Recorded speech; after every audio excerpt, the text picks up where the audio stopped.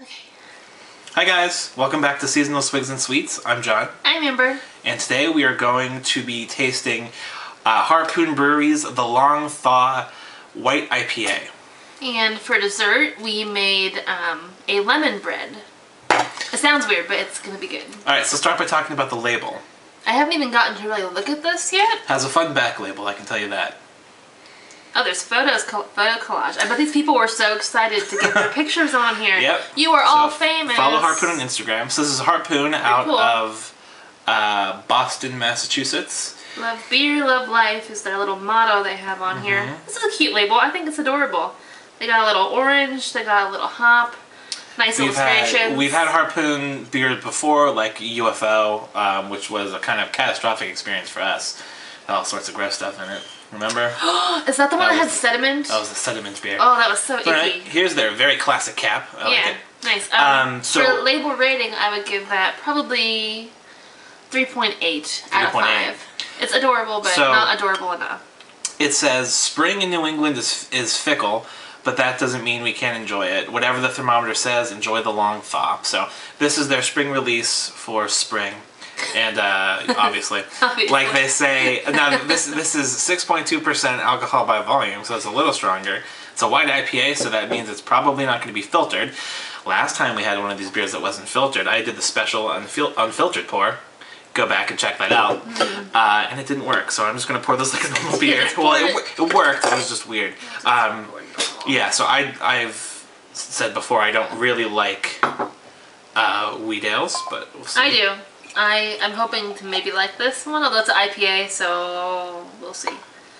And it's going to be really hoppy. Oh, this is actually pretty clear. Maybe this is filtered. Okay. I don't usually like IPAs that much. Well, it smells straight up IPA. Really? So. Doesn't bode well for me. It doesn't smell nearly as strong as a lot of the American Northwestern IPAs that we've had. That smells definitely hoppy. It smells very bright. I think this is going to go great with our dessert, to be honest with you, because this is citrus. Feels, yeah, very. This must have like some orange, something. Yeah, it's got citrus peels on it. Orange peel? I couldn't find any information about it on their website. Yeah. So maybe they like to have mystique, you know. So it's got a decent amount of carbonation roaring around the side of the glass. Looks pretty good. Smells pretty good. Smells light. Let's go for it.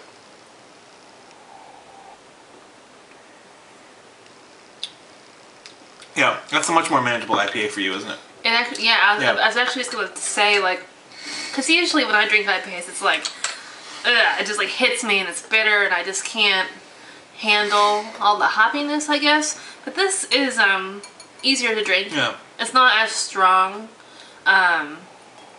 So if I had to like an IPA, I could like this one. Yeah, and you know what's nice about this is because it's spring beer and not summer. It's sort of like a little introduction to the super hoppy IPAs that you're going to have throughout the summer. Yeah, it's usually like when after I like take a swallow, that's when I usually get the really heavy like hoppy taste on my tongue or whatever, and it's not nearly as prevalent in this. Yeah, it has a very thin body. So it goes down easy. In fact, it's kind of hard not to just, tip it back all the way. I'm trying to get the orange peel or the orange hinge. I can't get there. I don't know where it is. Yeah, I don't know if it's.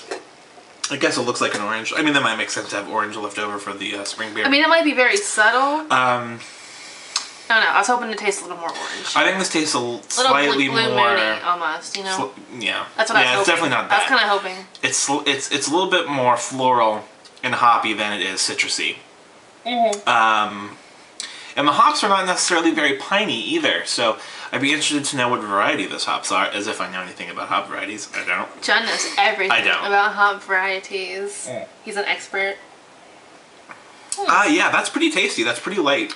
Yeah, I mean, again, like, I don't dislike this. Like, usually I'm like, these aren't for me, but this, I could see myself drinking this, if it's like, what IPA would you want? This is definitely a session IPA. Like, this is not, you could probably drink a few of these in one sitting, no problem. And I think this would go great with a, nice dense dessert, like we're gonna have. It's not dense. Well, we'll see. We're supposed to be fluffy. It smells good. We'll get there. It's gonna Okay, so for an IPA, I would say that this is sort of soft, if you will. So I'm gonna give it a 2.5 out of 5 for an IPA. Ooh. For a beer, though, it is pretty darn enjoyable. So I'm gonna give it a 3.5 out of 5 for beer in general. Well, I'm giving it a 4 out of 5 for an IPA, just because it's a miracle that any IPA makes me like have a pleasant feeling.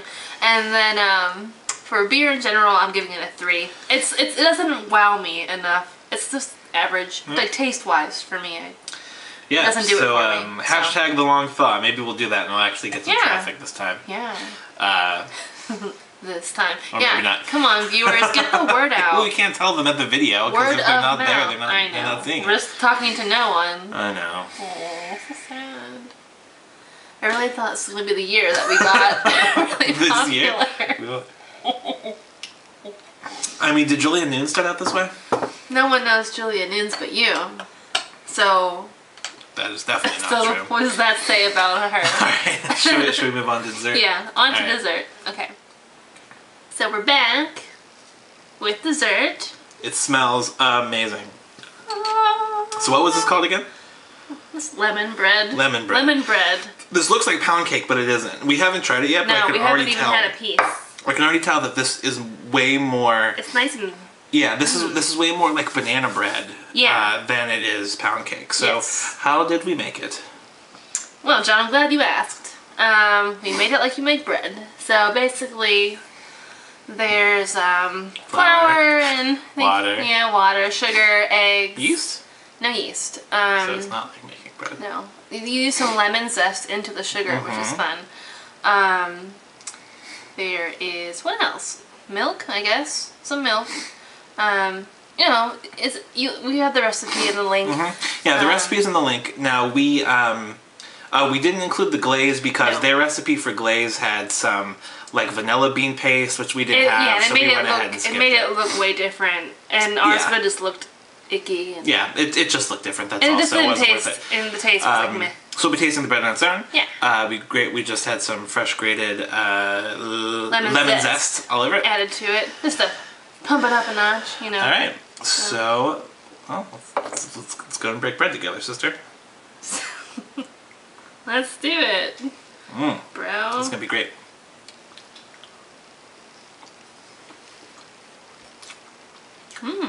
It's so good. It's so lemony. I was gonna say it's not overpowering lemon though. Like it's nice. Are you okay? Hold on. Let me work it out. Oh.